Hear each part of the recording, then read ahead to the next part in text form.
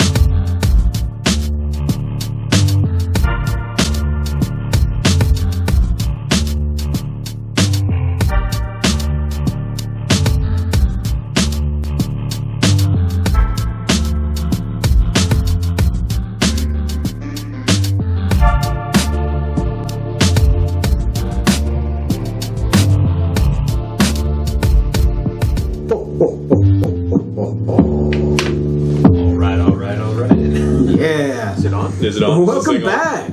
Welcome back, special guest. Specialist guest in the world. My this goodness. is, ladies and gentlemen, this boy is related to me. Is he your cousin? No, not quite. This is my son, Mr. Bailey Bressler. Hey guys. Thanks for joining us tonight. Welcome to the show. Yeah.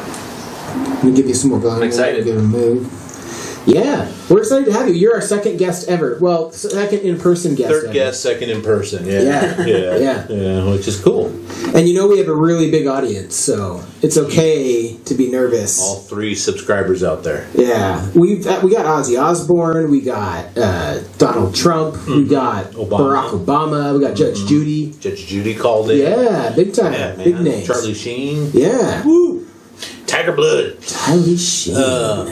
Yeah, so hey, we're doing kind of a political episode tonight.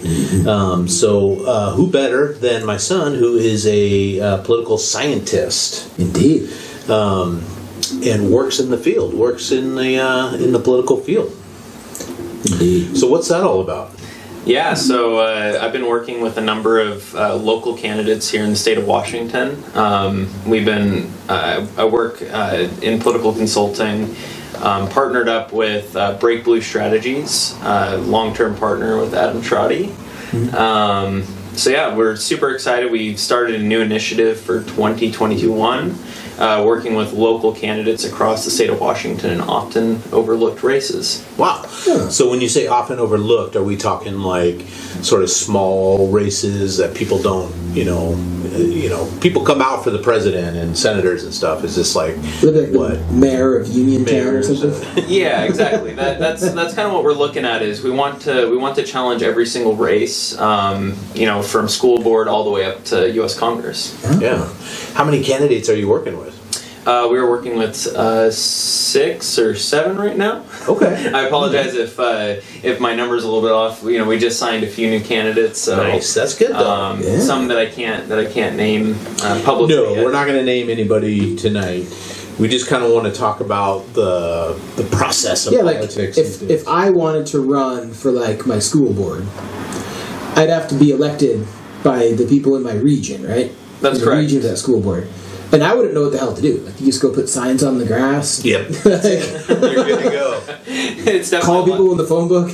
definitely a lot more complicated than that. But so you would definitely want to reach out to your sphere of influence, your network, people that you've worked with, family members. You definitely would want to look into getting donations and to be able to fund direct mail. And You got to buy those yard signs. That's yeah, right. you got to buy the yard Have them signs. made even. You can't just buy them. You have your kids with some crayons, making Exactly. some yard signs. Exactly. So I'll come down.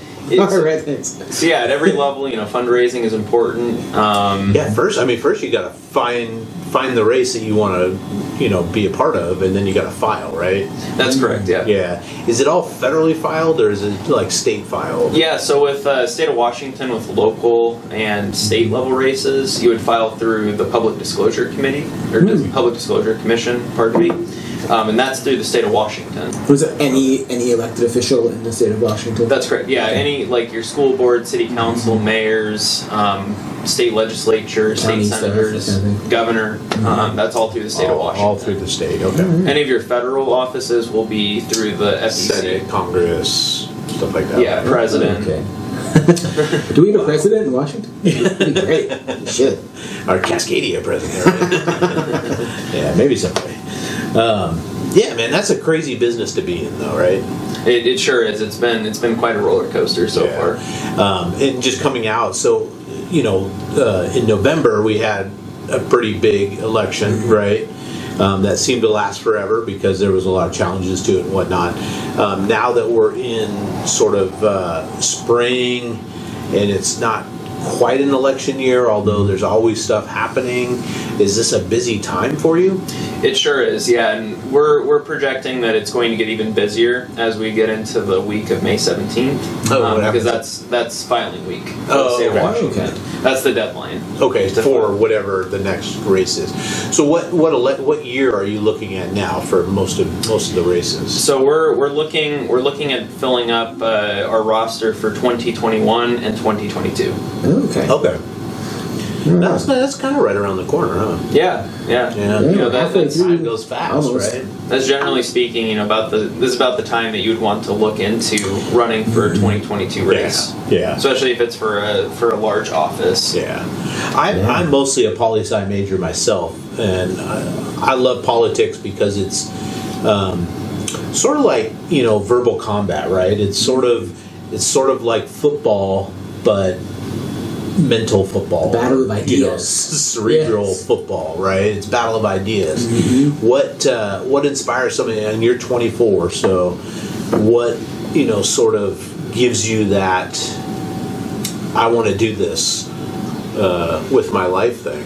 Yeah, so I think the biggest thing for me is I really enjoy working with the individual candidates. Primarily working with a lot of first-time candidates. You know, these aren't career politicians. These are your kid's school teacher, local business owners. What about just people that want to make a difference, that like are inspired, right? They want to get up and do something. That's cool. Especially at the local level too. Yeah, probably a lot of first-time runners, right? So exactly, a lot of excitement behind that too. That's cool. Exactly, yeah. Yeah, but for you personally, I mean, what draws you to the political game? So I definitely like the hustle. It is, you know, constantly moving. There's always something happening. I do like the relational aspect of politics. You know, politics is all about who you know, and you know the network that you can build. The what's the word I'm looking for? The drive is there. Like if you make the right connection, that can lead you to 25 other connections. Democracy. Exactly. Yeah. Everybody's voting. It's all about people power. Yeah. That's cool. There's a guy that I like to follow. His name's Jordan Peterson. He's kind of a bigger YouTube guy and lecturer. But one of the things that he was talking about in a book I was reading that really landed home, and I'm not like this. You guys are. So kudos to you. But a lot of people will like bitch and moan about politics and raise hell about, F this, F that, this party sucks, this party's awesome, and they'll raise all this hell and stomp around and say how bad things are. But then they do nothing to get involved with local politics. They don't even go vote. It's like, political organizations are probably begging for volunteers. If you actually want to make a difference, go talk to your local political organization. For me, it'd be so exciting to see new blood, right, come into anything. Like here in Renton, we've got some great city council members, but they've been on the city council for years, you know. Not that they're doing a bad job, but it always feels like we need, you know, a boost of new energy, right? Influx of new ideas and stuff. It does feel a little bit, and you guys can call me out on this if it's wrong, but it feels a little bit like the baby boomer generation's just holding on. Just holding on. Nationally, I think that's true, right? Not letting go. True? Well, here's the thing is most of, like, say for, like, I'll call out my own party, most of the Democratic leadership aren't even baby boomers. Yeah. They're the silent generation. Right. Nancy Pelosi, Joe Biden. Chuck Schumer. Well, Chuck Schumer is a baby boomer. Is but, he? I thought he was older. Clyburn, Leahy, like a lot of the most powerful pre-World War II. Yeah, the pre-World War II generation. Yeah. In there for ages. Yeah, and just I'm all about, you know. Yeah. It's got, I mean, the time marches on. It will change. It has to. But I mean, it has to at this point. Yeah. That's what you're gonna do. My biggest concern with that is, you know, you have to relinquish the reins of power at some point. You know, the next generation, we're getting tired of being told to wait our turn. Yeah. You know, it's like the Gen Xers got passed over for a lot of the leadership positions, and now millennials and, you know, Gen Z. I'm kind of in that weird spot. That weird spot too. Right? I'm right in between Gen X and millennial. Yeah. Like 81 was the year I was born. What do you consider? I'm somewhere in between millennial and Gen Z. Yeah. Okay. I'm definitely a Are you X. dead center X? I'm dead center X, man. So. Right on. Yeah. You poor forgotten generation. Yeah. Well, you know, we just all laugh at you guys. It'll be fun, though. I think diving into some of these political debates that we're facing now, like the thing that happened in Georgia, obviously things are very polarized. There'll be some fun conversations we can have tonight. Yeah. Looking forward to it. For sure. Do you know what would help? What would help? If we grease the wheels with a little taste of the whiskeys. All right. That's never. We do have a new whiskey to try. We do. Which is nice. All right, so you're suggesting we take a break and we find that bottle. Yeah. And we break it out. And we come back. And keep this conversation going. Rock on. You guys with me? Yeah, let's do it.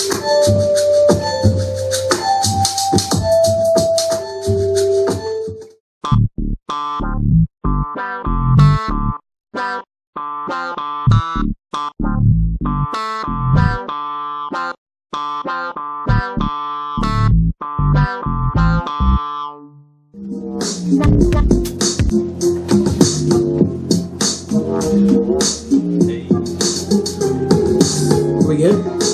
Oh, we're good, man. We're always good. Technical expertise. DCGTV. Well, welcome back. Yeah. I'm excited to grease the wheels and dive into some news and some politics of 2021, April 7th. It is. So we decided the 7th. Well, here, I think it's the 7th. I'm going to prove it. I'm going to ask Google. It's the 7th. Okay. Here we are. All right. Well, Charles. Yeah. This is a find of yours, my friend. It is. What did you find for us I found on this fine evening? lovely Oh my goodness. brown liquor. Look at that top. Isn't that fun? Holy moly. Dead Guy whiskey from Rogue, right? All right. Rogue Spirits. Very nice. Very delicious. Rogue makes beer too, right? I feel like I've had a Rogue Yes. beer before. Yes. Okay, cool. And they're somewhere in the Northwest, I think. Distilled in small batches from the same malts as award-winning Dead Guy Ale. Ah, Dead Guy Ale. Ocean aged in oak barrels for at least 2 years. That's all it says, though. And then it says you should drink moderately and not do it if you're pregnant. Where are you from, Dead Guy? It doesn't really say. I think he's local. Yeah, I feel like Dead Guy is like Portland or Seattle or something.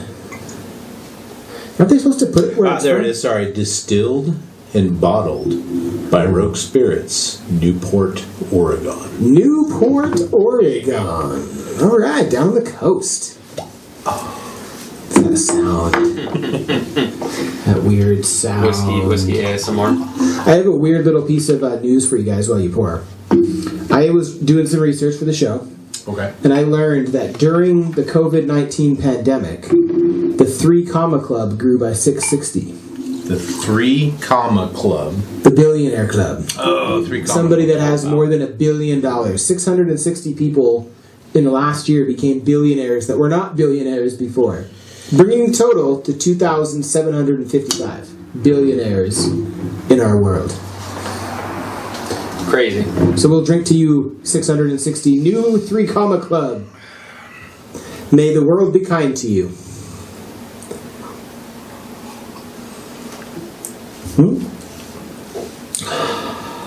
Oh, that's surprisingly smooth.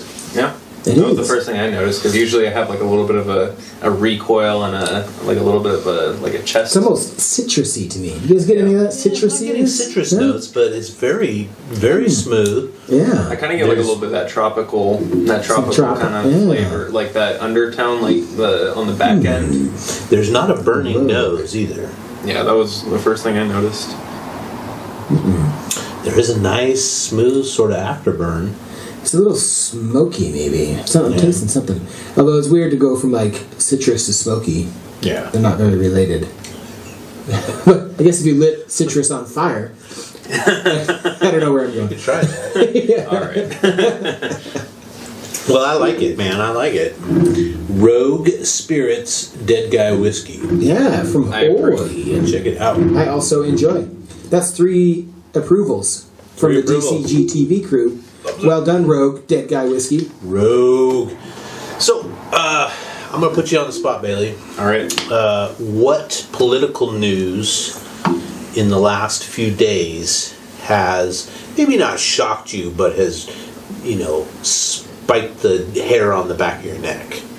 I think the biggest thing that I've been focusing on in the news for politics is the scandal with Congressman Matt Gaetz. And Our main favorite Florida congressman. Yeah, the Florida man himself. Who, wait, is it Florida congressman? Have you heard this? No. Okay. I don't even know who that is. So, Matt Gaetz is in his second term, I believe.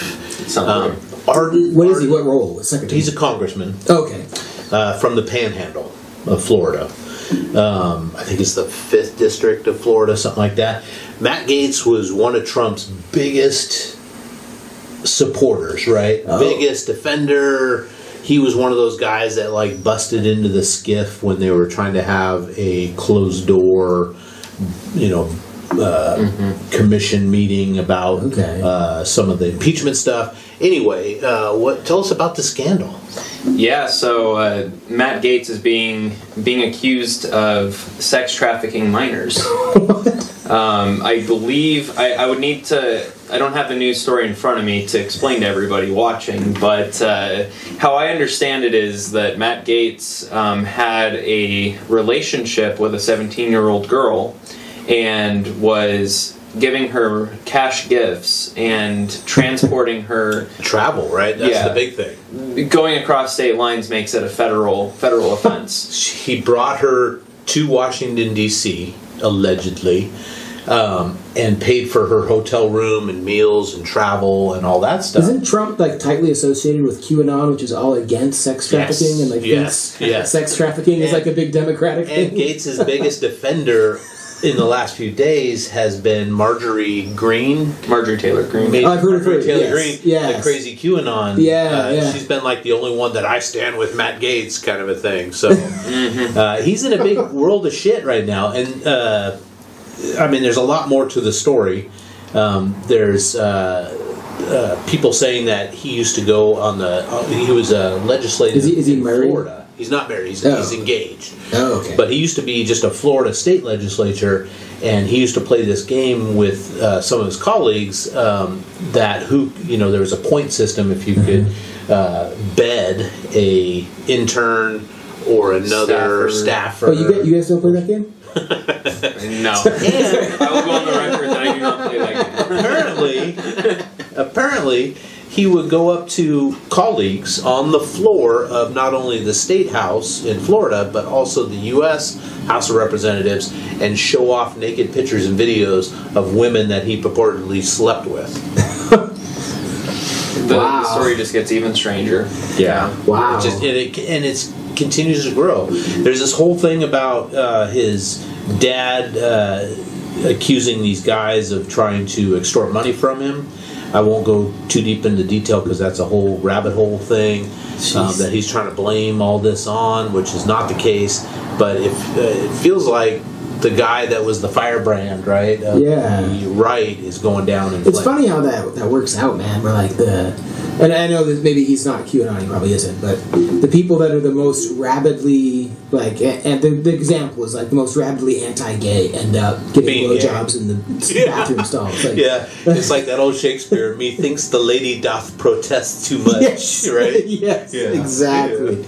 Human behavior, man. Yeah. Corrupted power.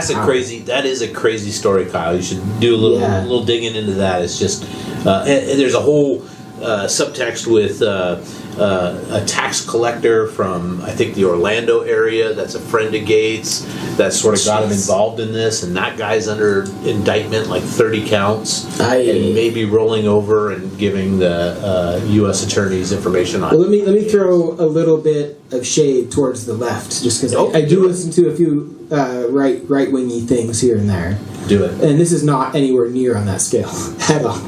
But it was pretty funny to learn in the news that the Washington Post, of all places, gave Biden 4 Pinocchios for calling the Georgia voting law Jim Crow. And that was like overblown lefty craziness from what I've seen. Well, not lefty, Biden. Overblown Biden craziness. Here's the truth about the Georgia voting laws, though. They are specifically targeting African American and minority communities in Georgia to make it harder for them to vote. But how? How are they? So,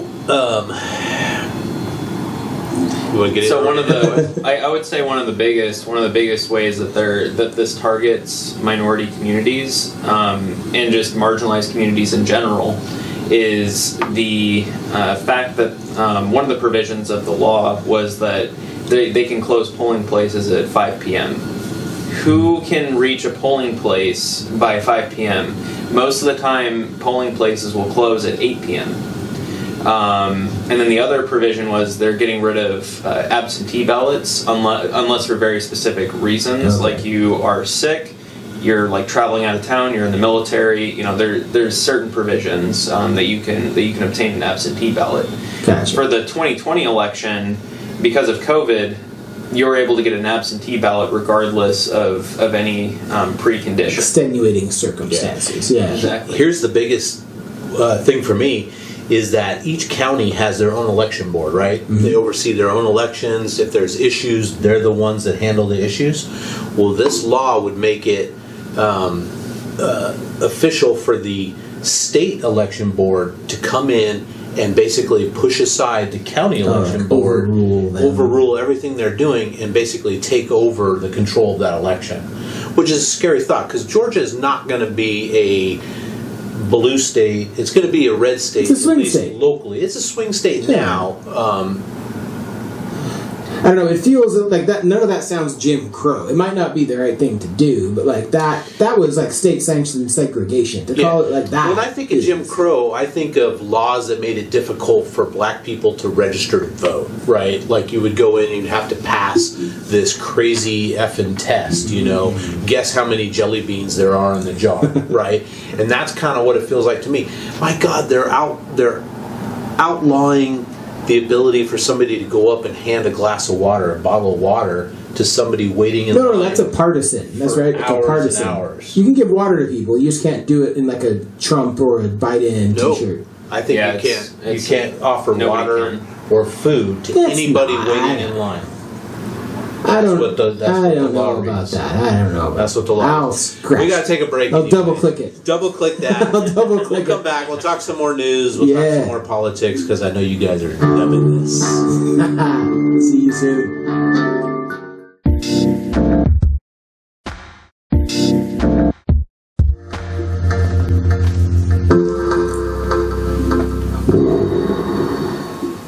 All right, right on. Well, I'm going to double click that. Double click that. I'm going to double click it. I think it's weird. It's been interesting to me that the MLB game switched locations because of this law, and Coca-Cola's come out, Delta Airlines. Do you know what the right's been calling Coca-Cola? What's that? Woca-Cola. Fine. You know, the funny thing too was that right after Trump called for a boycott of Coke, he was photographed with a bottle of Diet Coke. Really? Yes. So he can't give up the Diet Coke. Yeah, Diet Pepsi's he's got the sweet blood. That's what they have at McDonald's too, right? Like if you're gonna give up Diet Coke, you kind of have to give up McDonald's too. Know. He loves that stuff. Yeah. Right on. What you gonna do? But yes, there's all other political news in the world. There is. What else is going on? Well, I mean, the one thing that I had, this is not American politics at all. It's actually not even politics. Never mind, I lied. I'm sorry. I was just reading, there was a headline that said, Brazil is the biological Fukushima of 2021. Talking about how there's like 4,000 people dying a day of COVID in Brazil. Like 4,000? Rampant strains. Like every week there's new crazy mutations. So apparently the zombie apocalypse starts in Brazil. Okay. Just so you know. So cancel your trip to Sao Paulo. Well, I got some good news. All right. America's bird. What's America's bird? The eagle. Bald eagle, right? Mm-hmm. National symbol since 1782. Okay. Right? It was once on the brink of destruction. In fact, in 1963, the population in America was down to 417 mating pairs. Oh, the population. I thought like the idea of it being a symbol was under attack. No. Just the population. And we thought the bald eagle might go away. I remember growing up, in the late 70s and 80s, people talking about how the population was decimated.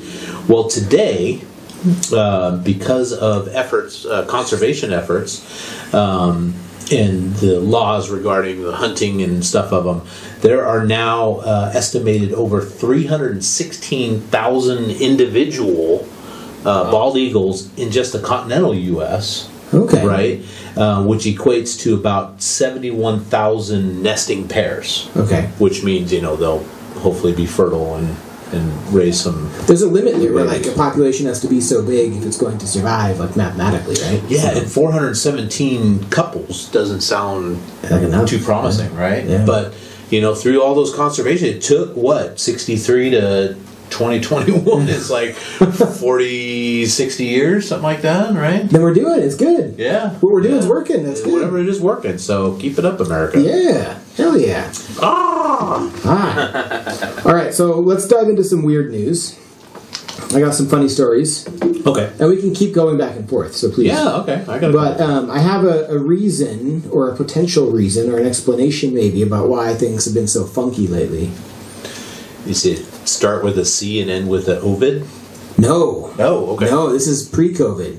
Oh. Well, it's not really pre-COVID, but it might be adding to the fuckery of it. Okay. So, 22 ancient Egyptian mummies have been paraded through the streets of Cairo. You saw this? Yeah. And so there's a whole population of the world that is worried about the curse of the pharaohs as we parade these mummies around. Yeah. Weren't they moving from one museum to another or something to that effect? I'm not sure, but I know they did like a parade in downtown Cairo. Yeah, and they actually built like fancy car float things, right? That were all ornate. Yeah, these like 3,000, 4,000, or 5,000 year old mummies being paraded. And so the main thing that the mystics think occurred is that the Suez Canal was blocked for a week because of this shenanigans. That was when the storm came up and blocked the friggin' The Pharaoh road, said, right? fuck you, you will not have shipping for 7 days. Does anybody have Brendan Fraser's phone number? We might need him on standby. Yes, indeed. So beware of the curse of the Pharaohs, people. All right. Beware. I am not a marijuana partaker. Never have been. Don't mind it. Don't mind people that do. That's, whatever you want to do. I ate a little bit of chocolate before the show today. Did you really? But do you guys realize that it's been 10 years since Washington and Colorado have legalized It's already been a decade. the Mary Jane, Wow. the cannabis, the sticky icky, the bud, the 420, the green, the chronic? Yeah. What else? Blunts, joints. What else is there? The sticky nuggies. The sticky nuggies. And since that time, in the past 10 years, several states have followed that, and we've got more and more talk about it nationally, right? Yes. So I got some quick facts on what has taken place from a study that these folks did on what happened after it was legalized, okay? Okay, yeah. So legalization didn't seem to substantially affect crime rates. Okay. So crime rates, reefer madness didn't happen, crime didn't go up in these areas that it was legal. That is one incorrect prediction from the 50s. Right. Legalization seems to have had little or no effect on traffic accidents or traffic fatalities. Okay. So, like drunk drivers and stuff. Fatalities and accidents haven't gone everybody up. knows stoned drivers aren't causing accidents. I mean, maybe a fender bender, but nothing high speed. Reefer madness, don't worry about it. So, legalization has barely affected the overall price of marijuana. So, everybody thought, you get it from your dealer, what is it, $25 a gram baggie now or whatever? No, it's cheaper now than it was. Yeah, so it hasn't affected the price. It's like $10 cheaper an eighth. Like what I would usually spend $40 on, I can now get for like $20 to $30. Okay. And they're better products too. Okay. Legalization has created jobs over estimated 321,000 nationwide. That's impressive. That's a pretty. And that's only in like 20% of the states. Yeah, not even that much. And legalization has been really good for state budgets. In fact, Colorado has collected over $20 million per month. California, over $50 million per month. What are they doing? Where's the nice roads and schools? Jeez, right. Come on, guys. I thought that.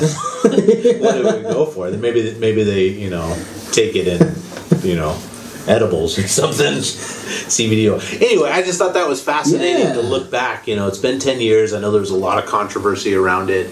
I remember Washington and Colorado were like, we're done. Let's go. And there's, you're gonna, it's gonna create havoc, and it really hasn't. Interesting. Yeah. Interesting. I got a few more stories. Any news stories like to share with us in particular? We research and prepare, so it's okay if you don't. Yeah, go ahead and share. Okay. Well, you guys know who Elon Musk is? Yes. Do you know what his company Neuralink is? I've heard of it. Not familiar with Neuralink. It's a company that's working on technology to put actual computers in your brain, microcomputers and diodes, with the idea of initially helping sick people with Aren't I going to get one of those when I get my COVID vaccine shot? Well, not on your brain. Oh, okay. It's just going to be a microchip that they... But anyway, his company Neuralink wants to do this to help with brain injury and then move on to enhancing people. Maybe you could hear text messages. But anyway, his co-founder of the company, Max Hodak, is his name, has announced the technology for Jurassic Park actually exists, and we could be there in less than 15 years. Wow.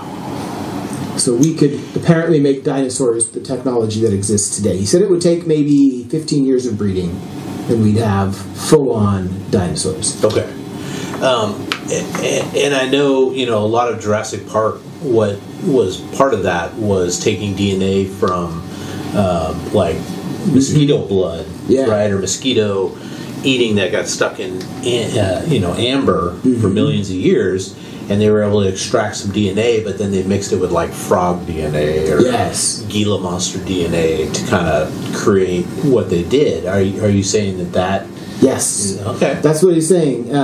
Now, I didn't read deep enough to know hear the scientific process, but I imagine, and I've read some stuff about this in the past, the idea would be a mastodon would be the easiest thing, because you could take mastodon DNA and breed it through an elephant into the mastodon in a few generations. But why stop there? Yes. Why not breed a mastodon with some tiger DNA? Well, that wouldn't work. It wouldn't work. It's got to be compatible. It'd be like a miger. But it's like if you breed a donkey and a horse, you get an ass. Right. Or a mule. So some things just aren't not compatible. Right. And then mules are but yet sterile, you can breed Yeah. a German Shepherd and a Pug Dog. You could. You could. In theory, yeah. Theory. Yeah. Would you want to? Attack pugs? Putting it out there. It might be a new specialty breed, right? They got the specialty breed of the Pomsky, which is a Siberian Husky mixed with a Pomeranian. So serious? The Pomsky? They're so cute though. Are they like little Pomeranians, but they look like a husky? Oh my goodness! Oh, I might have to get one of those. Okay, I've got to segue into an animal news then. Okay, go into the animal. Okay. I got an animal news. So in Anchorage, Alaska, one of my favorite places. There's been a plague. Okay. Of ravens stealing groceries from people in their parking lot of the grocery store. Is it a murder of ravens? It's not. It's not a murder. A gang of ravens? No. Let me think about it. It'll come. There's something like 700 ravens. While you're thinking about it, let me read you a quote from a victim. Okay. Matt Llewellyn. They know what they're doing. It's not the first time. They're very fast, so I think they've got a whole system here. Ravens and crows are friggin' smart, man. They've got great memories, right? Steal groceries. They will remember you. If you went up and tried to kick one, and then you went back 2 years later, it would remember you. That's scary. That's scary. They're friggin'. All right, I'm gonna give you 2 more seconds. Can you think of what the group of ravens is called? Well, we already determined that it's not a murder. It's not, but it's similar. It's like murder light. Massacre? Oh, it's a murder light. It's a killer of. It's a manslaughter. It's a manslaughter. No, way lighter. It's an unkindness. Unkindness? An unkindness. Are you serious? Yeah. That's what it is? An unkindness of ravens. I don't know if I like that. We'll be back, people. We'll see you soon.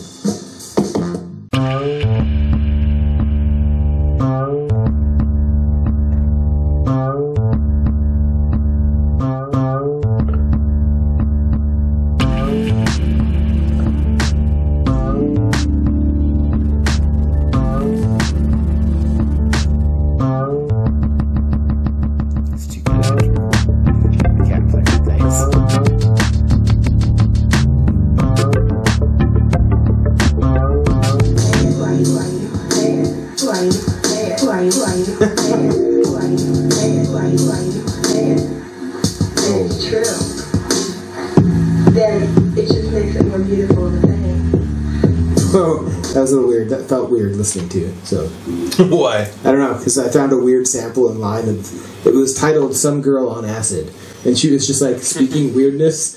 And so I sampled it into that song, and it was weird experience. Nice. So, Is that on SoundCloud? It is on SoundCloud. Hey. SoundCloud.com. Don't skip games. So hey guys, I got a couple more pieces of event news for us. And I think Charles, you have another piece of news. Yeah. And then we're going to go into. Whoa. We've got a beast. We've got a critter. So my first piece of animal news is that I cut the balls off my cat. Poor baby. Yeah. You know, as Bob Barker always said, spay and neuter your pets. Yeah, so that happened today. Well, yesterday. Yeah. He's in recovery, but he seems to be awfully okay. He seems to be awfully jumping around. Yeah, which is, I think the vet told me he shouldn't do. But how do you stop a cat from doing that? Which maybe he's more, aerodynamic. Yeah. Without the anchors. Maybe. I just got a flap. Maybe. It's very flappy. It's like a rudder. All right, so my first bit of news, and this is animal news. That's how I roll. Did you know that in the past, I think it was 2 weeks ago, that the dog surfing championships happened? I did not know this. They did. The dog surfing championships occurred in Florida, where all interesting things happen. And this year, a yellow lab named Lily took first prize. Lily? Yes. I'm going to put a picture right here with Movie Magic. Okay. So good job, Lily. Nice, Lily. Good job. Well done. What is it like? I know in surfing competitions, it's usually like, it's judged on how long you stay up and how well you ride the wave and stuff like that. I believe this was longest on the board. Oh, okay. Stay up the longest. They helped them get started, and then it was whoever stayed up the longest. And all proceeds benefited the Humane Society. Nice. But Lily took the prize. Right on, Lily. Yes. My other piece of animal news comes from the insect kingdom. Mm-hmm. You remember the movie Sharknado? I never saw it, but I know what you're talking about. Yes, I never saw it either. There's like 8 of them or something, right? Yeah. Well, residents of Hoboken, New Jersey experienced something very strange last week. Okay.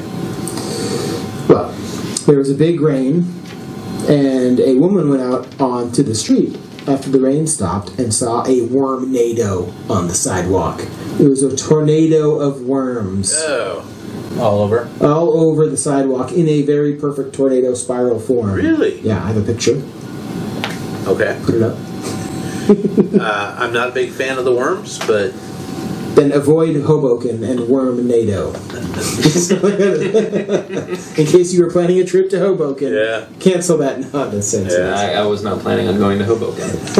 It's too bad there wasn't a unkind of crows. Ravens. Hanging out. An unkindness. An unkindness of ravens. Yeah. They would have had a field day. Yes. It's true. We got some dinner in, yeah, for sure. Wormnado. Right on. Is that it for your news? It is, yeah, sorry. All right. Sorry. No worries. It's over. Have you guys heard of a non-fungible token? An NFT? I have heard of that. Did you tell me about that? I told you about that I was going to do this news story last week, but we got so wrapped up with Damon and the ships. Yes. But a non-fungible token is a piece of art, or it's a record album, or it's a some kind of unique thing that is digital. Okay. Non-fungible. Gronkowski. The Patriots. The Gronk Patriots now Tampa Bay guy sold some digital football cards, non-fungible cards, and he sold them for hundreds of thousands of dollars. It's supposed to be one of a kind with like a digital signature, right? It's interesting. You've heard of the band Imagine Dragons? Yes. They sold an NFT album. Radioactive. I could go my whole life without ever hearing that. Jack Dorsey, who created Twitter, sold his very first tweet as an NFT for $2.5 million. Okay? So these things are one-of-a-kind, digital collectible. It's transferable. Nothing's one of a kind. It's held on a server. I don't pretend to understand it, but some kind of server that like Bitcoins are on. Oh, okay. Right? but no two NFTs are the same. But people are spending $2.5 million for a tweet.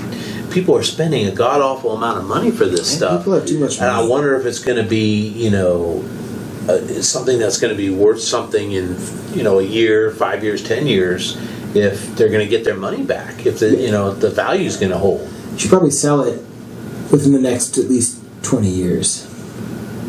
You can't. That's a long time. That's a long time, but like digital technology, nothing's truly uncopyable. I wouldn't imagine. Yeah, somebody could figure out how to copy it and then sell it right out from underneath you.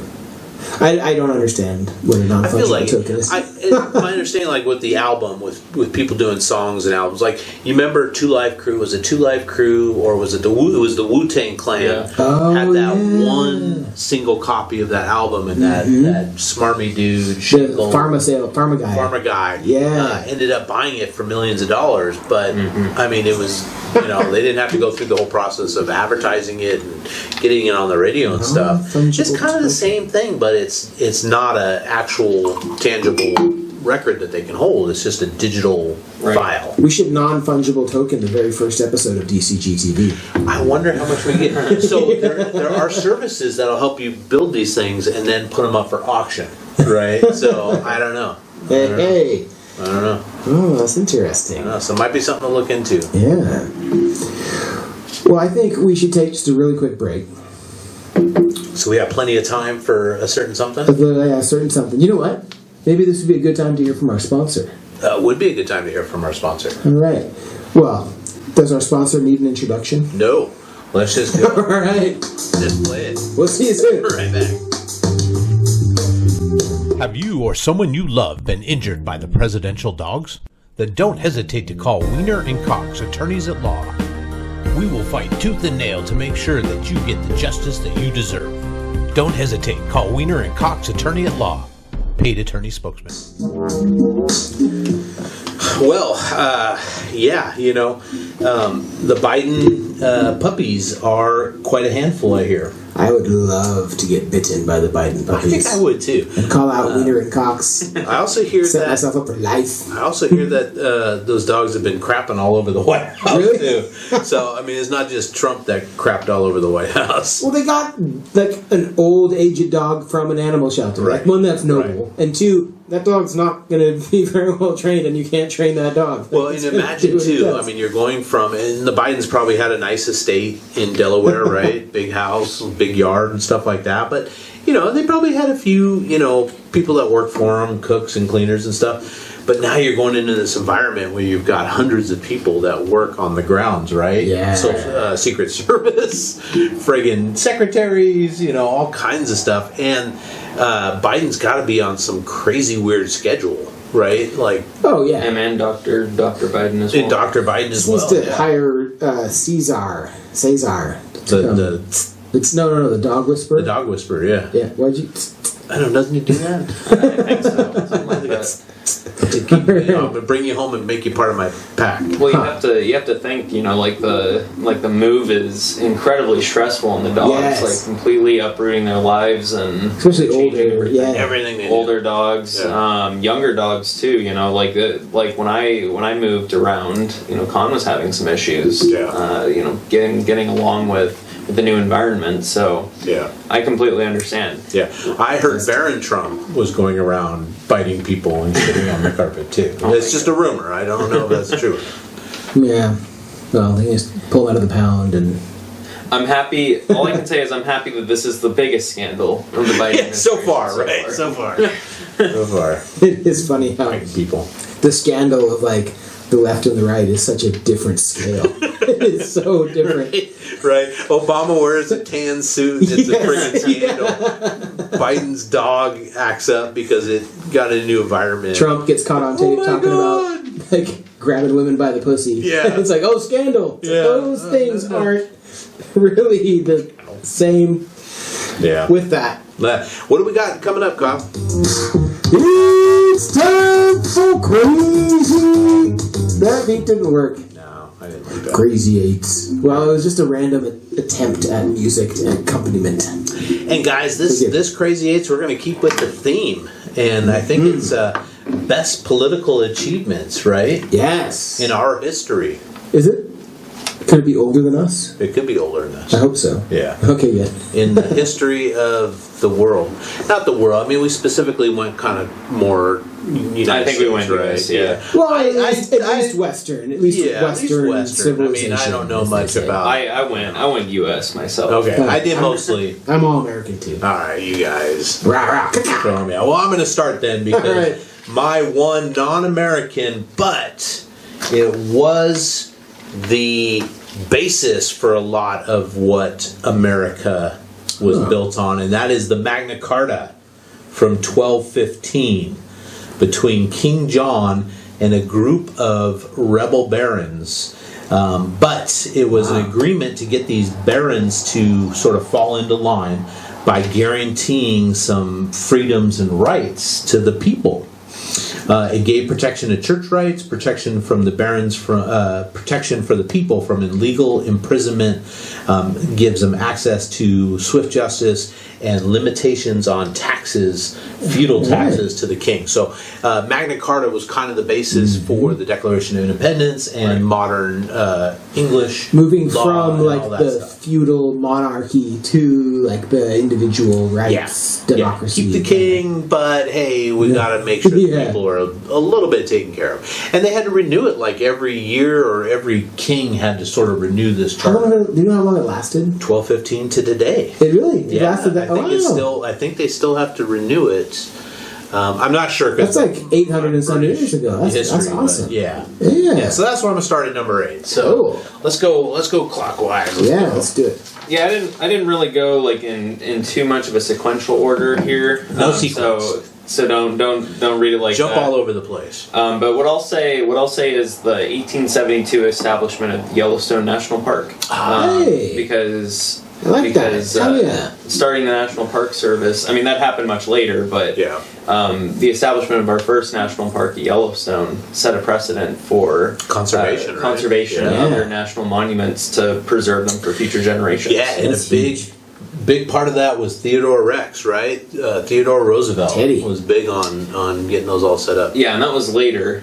It was actually under the Grant administration. Okay. When Yellowstone was established. Okay. I've heard that man is one of the presidents we've had that the most didn't want to be president. Grant. That guy did not want to be president. Yeah, Ulysses? Yes. Yeah. Like he was not... I want to go fight a war. He was not wired for the job. Yeah.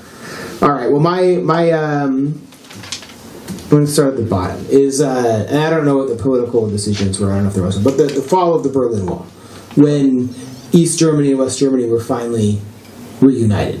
Okay. Like that was a big moment to end. That was kind of the signal. That was the end of the Cold War. End of the Cold War was the sign of the fall of the Soviet Union. Yes, right? and the sign of the fall of the Soviet Union, like the end of the Cold War.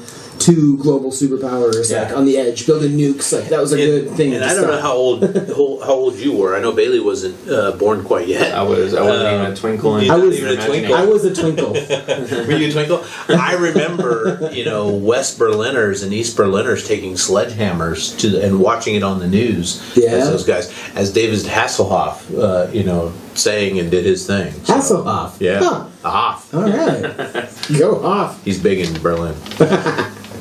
All right, my number 7 was, and this is kind of a long one, sorry guys, is the Reconstruction Amendments. It's the 13th, 14th, and 15th Amendments. Post-Civil War? Post-Civil War.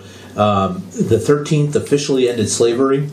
The 14th guaranteed due process and equal protection under the law. And the 15th guaranteed the right to vote shall not be infringed for any citizen, no matter race, color, or any prior condition, meaning previously a slave. So I think those three sort of it would take years for a lot of this stuff to be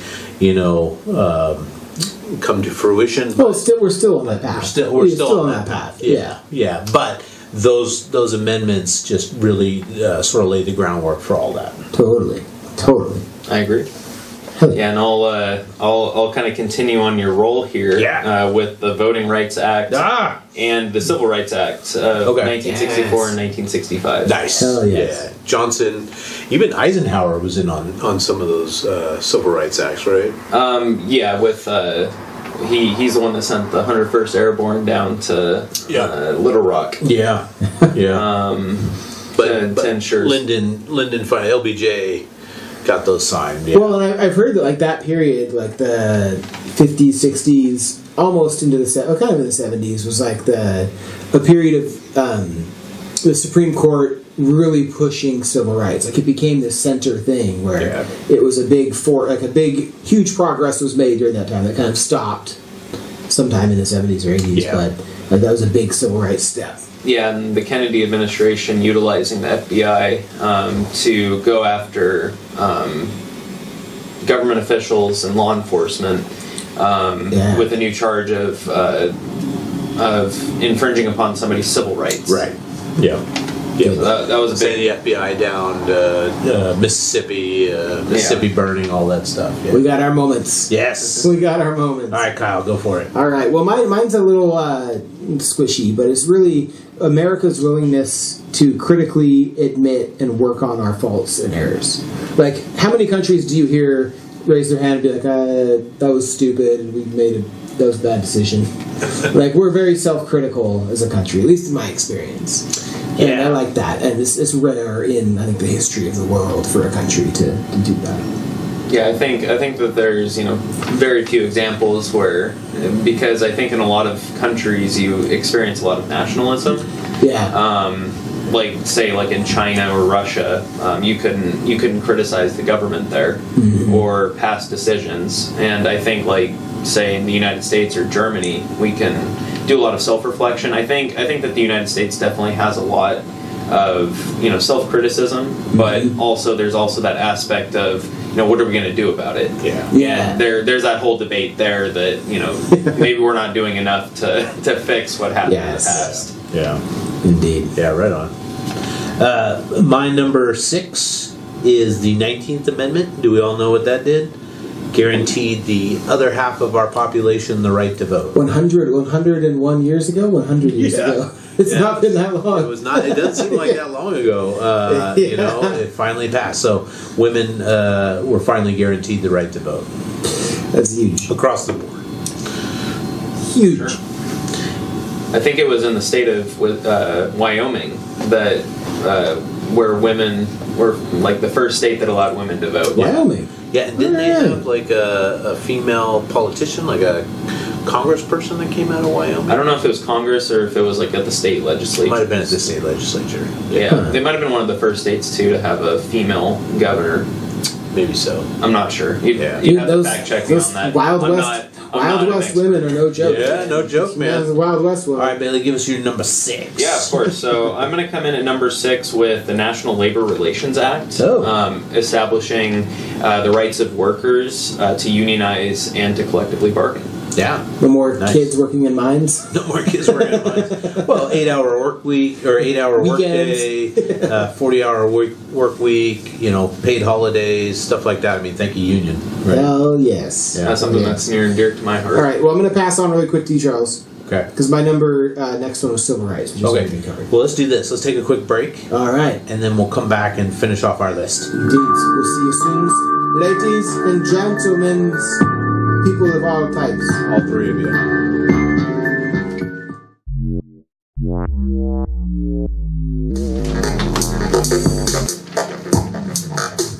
I need to make some more songs. We keep hearing the same songs. But they're good, man. They're groovy. The ones I like the best are kind of have that Wild West. The Westies. Yes. Yeah, so if you could do that. All right. That'd be kind of fun. We should do a rendition of Friends in Low Places, the old Garth Brooks song. That would be pretty fun. I got friends in low. I'm going to throw it out. Hold on. We will sing at least 2 choruses of that song for you if we get more comments on this video than any other video we've posted. That'd be like 4 comments and we're good. You don't have to quantify it. Well, we're back with Crazy Eights, and Charles, you are on your number 5 or 4. Okay, my number 5. All right. My number 5, hugely important.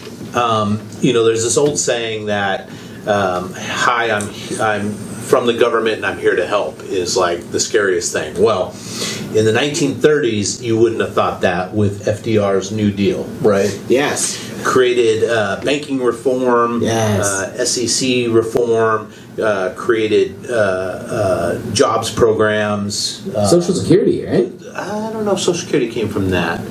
Did it come from that? But yeah, just getting, I mean, we were in the midst of farm programs, farm aid, all that stuff. We were in the midst of a Great Depression, a Dust Bowl in the Midwest, just a shit show. Yeah. You know, and FDR came out with these really bold and strategic programs and pulled us right out. Didn't hurt that we had a little thing called World War II that was right around the corner. But guess what? Them freeways you made, FDR, I'm still driving on them, and they still work. Thank you. The bridges, you know, it's been a long time. We need to get those fixed. And the dams. And the dam. Yeah. All right, Bailey, what's your number 5? It's huge. Yeah, so I'm going to come into number 5. I'm going to go with McGirt v. Oklahoma. Oh, that was a recent one. McGirt. And in that, I don't necessarily like the circumstance why that was ruled. It was the decision that the Supreme Court made that basically said that based on a past treaty with Native Americans in Oklahoma, and the jurisdiction that the crime was committed in, and I believe it was murder, if I'm not mistaken. Okay. And that McGirt was that had murdered somebody on the jurisdiction of a Native American reservation, which is basically the whole eastern half of the state of Oklahoma. Yeah. And I don't like the circumstance of what happened, but I think that it was a landmark decision for Native American rights. Saying so give us a quick brief. So McGirt killed somebody on Native American land. That wasn't classified as a Native American land. But by an older treaty? Like an older treaty classified? An older treaty, yes. Okay. And So did McGirt have to stand trial in a Native American court? so he stood trial in Oklahoma court. Okay.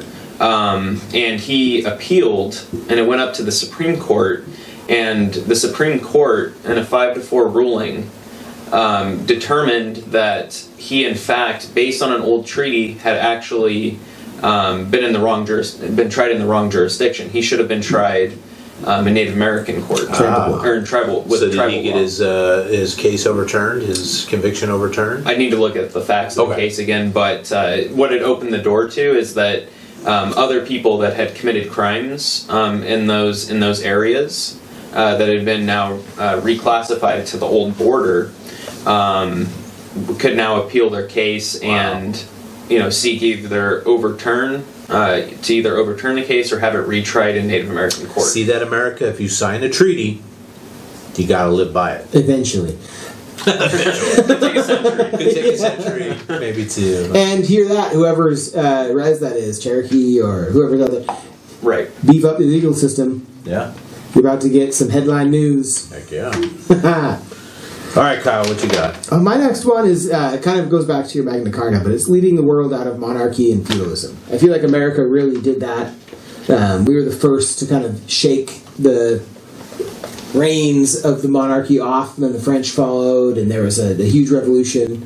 But America did that first. Well, and a lot of people won't know this, but do you know where the second revolution in the Western Hemisphere took place? I don't. It was in Haiti. Really? That was the second revolution that happened here in the Western Hemisphere. Haiti. I was thinking it was going to be Mexico against the French, but Well, Mexico versus the Spanish first, and then the French. oh, invaded. okay, got it. Yeah, that was like toward the Civil War era. Yeah. You want to hear something embarrassingly awful? What's that? When do you think Canada finally shook the crown? Oh, I don't think they have they? Well, they Yeah, kind no, of they did. have. They kind of did. Kind of. She's still on the money. Money. Became But like independent. Canada finally became independent in like 1983. Wow. Wow. They do have some cool money. But it's the Queen. It's still not fully independent. God save the Queen. God save the Queen. That is good stuff. All right. Well, my number 4 is, and I think we might all have this, but the Emancipation Proclamation. Yes. Right.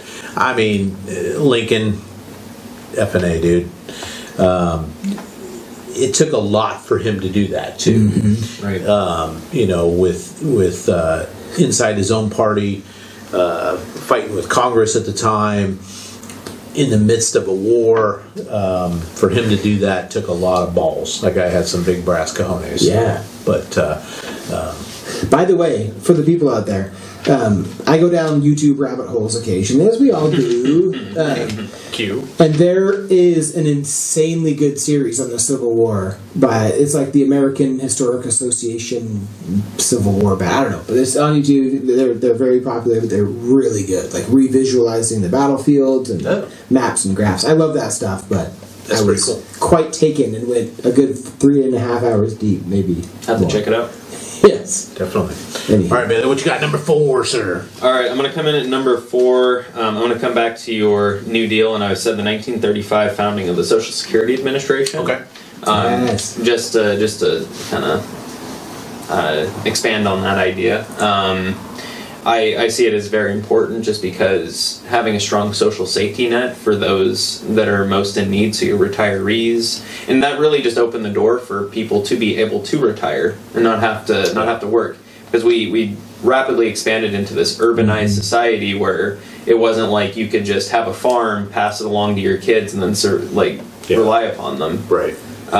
So I definitely see that as a landmark part of the New Deal. Yeah, and you think about now, my dad's company, where he got his job in 1962, he ended up with a pension from his company and also a pension from his union.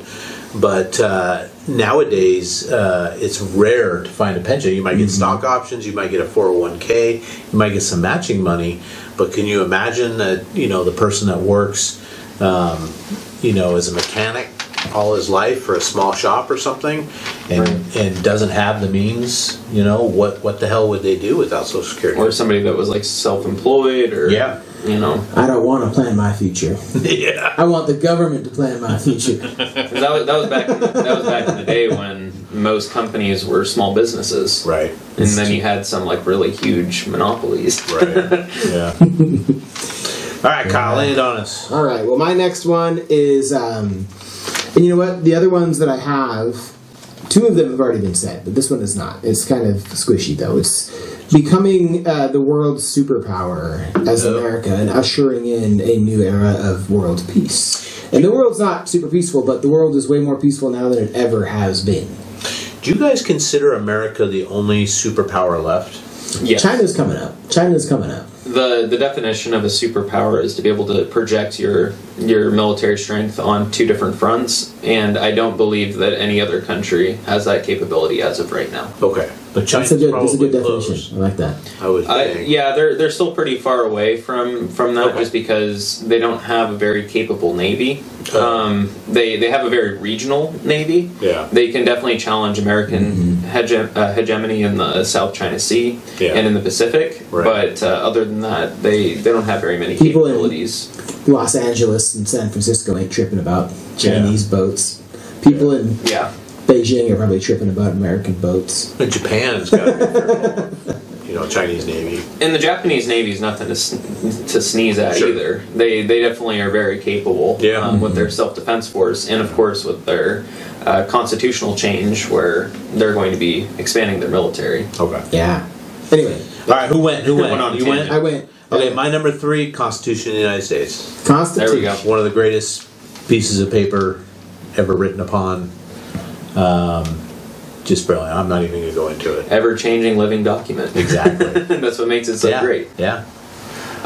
So I'll come in on my next one with, I'm going to say Obama's Affordable Care Act.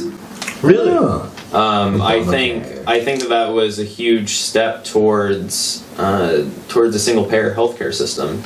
It wasn't perfect when it was introduced, but it definitely drew a lot of bipartisan support, and we also got to get millions of people insured. What's really stupid to me is that everything on the left and the right would agree with Americans should all have good health insurance. Yeah. Like everybody agrees with that statement. Right. It's just the getting there that's such a pain in the ass for some reason. Yeah. I don't get it. All right, Kyle, lay it on us. I'm going to pass it on to you. My number 3 was FDR's New Deal. Okay. My number 2, even greater than the Constitution, the Bill of Rights. Right? Yes, what would the Constitution be without the Bill of Rights? We hold these truths to be self-evident. Yeah, I mean, just it laid it out. The Constitution didn't go far enough, and they had to come up with the Bill of Rights. But we're low on time, so I'm going to flip it. All right. Where was I at? I was going to say Roe v. Wade. Oh. And women's access to safe and legal abortions. Yeah. Roe v. Wade. It's a good thing that's happened in this. We'll come back to this off. Was good. All right, we're back. We're coming back to the top 1 and 2 of Crazy Eights. So Bailey, what's your number 2, my son? All right, I'm gonna come in with the Clean Air and Water Acts. Okay. I think that it's very relevant. 1972. Yeah, it was something like that. They might have been offset a little bit. I don't remember the dates off the top of my head. What makes you think people want clean air and water? Like, did you poll or did you? Well, I can definitely tell you that some people voted for a president that rescinded a lot of the protections just 4 years ago. Yeah, and as bad as a guy you think Nixon was, I mean, he'll always be remembered as a guy that almost got, impeached or whatever. He did sign those into law, so still a crook. All right, indeed. What you got, Kyle? My number 2 is electing a non-old white man president. Oh. I think that was a really cool thing that America did. Yeah. Other countries beat us to the punch as far as hiring people that aren't old and white. Yeah. But we finally got there. Yeah. England's had a woman, but she was old and white. Germany's had a woman. Dude, Merkel's like a powerhouse of the world right now. She is, yeah. But India's had female presidents or prime ministers, right? All right. Who am I forgetting? There's been plenty of... Canada has not. Canada's been all Trudeau's a young white guy. Yeah. Yeah, there's been a lot of countries that have elected other than old white men. Well, it doesn't count if it's like India or Japan or China. Right, yeah. Like Costa Rica, for instance, they were the first country in the Western Hemisphere to elect a female to their highest office. Right on. Good stuff. Well, good on you, sir. My number 1. Declaration of Independence.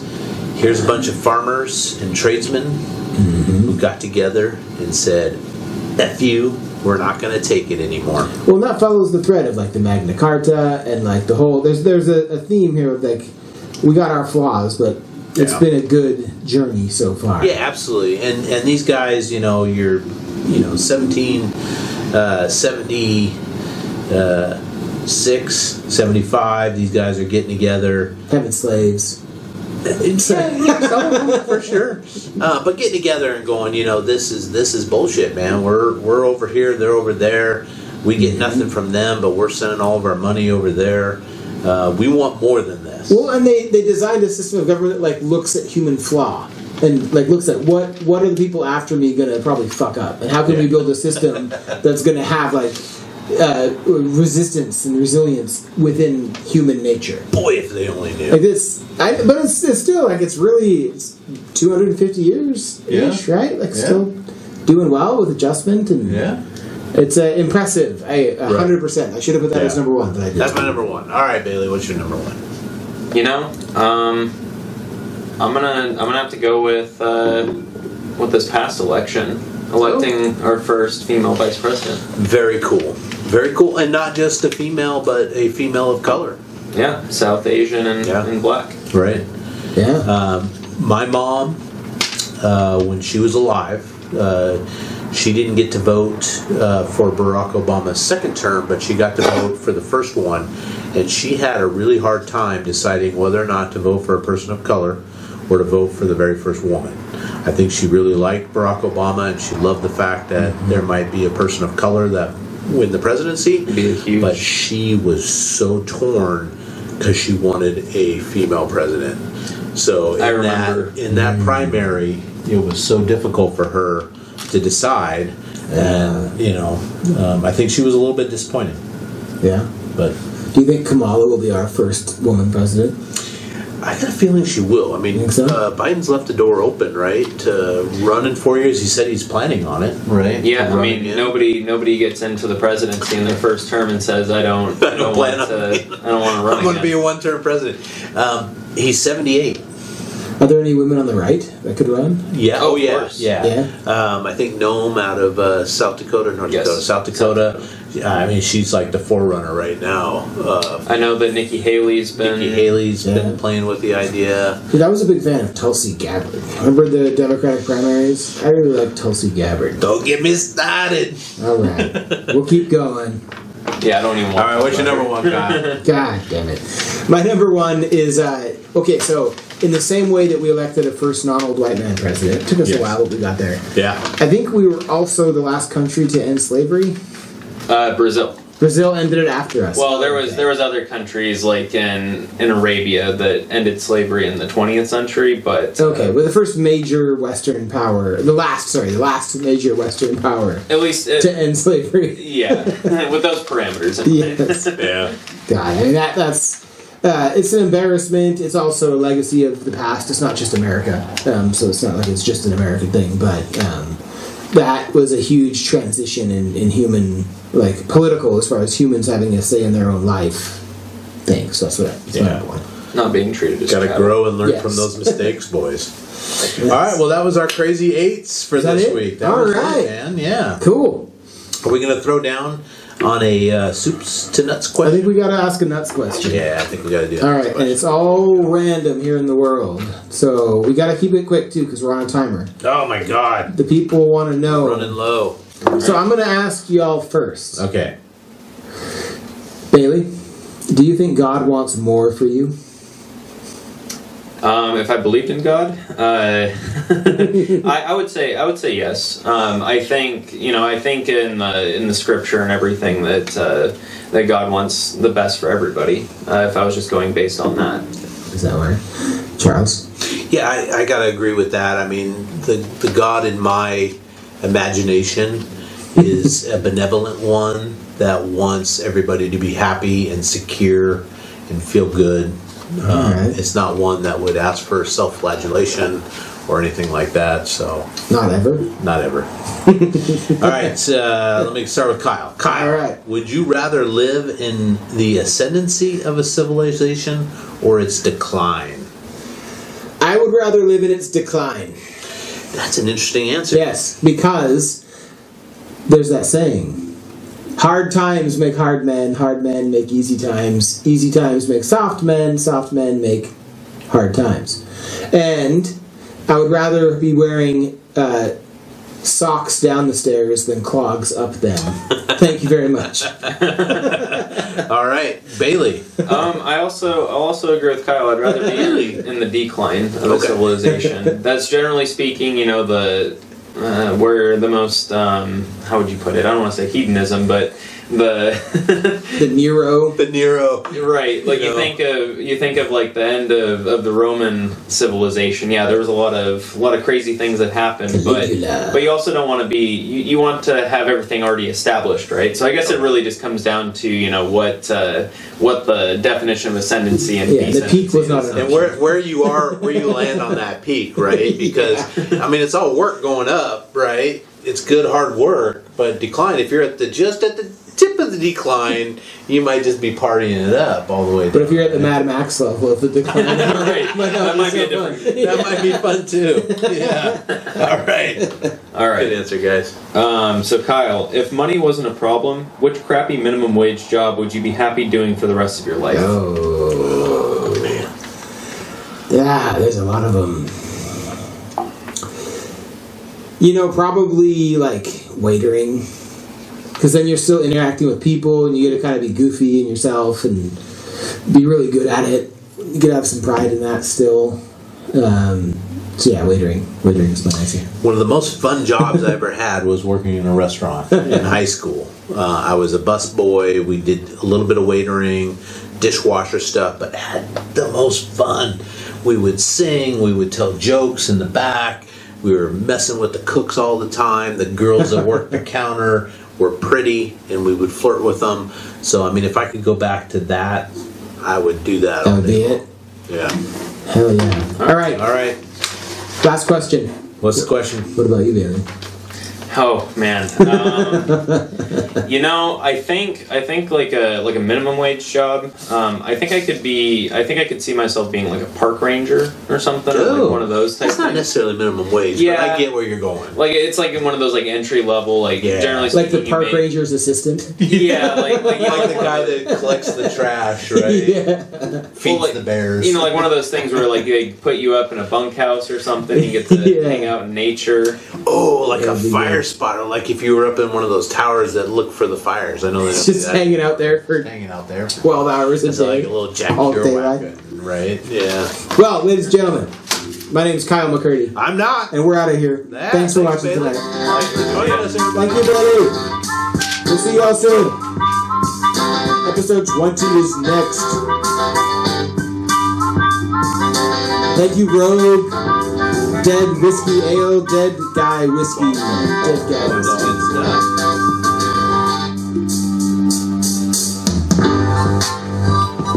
We gotta walk off still. Whoa, look at that.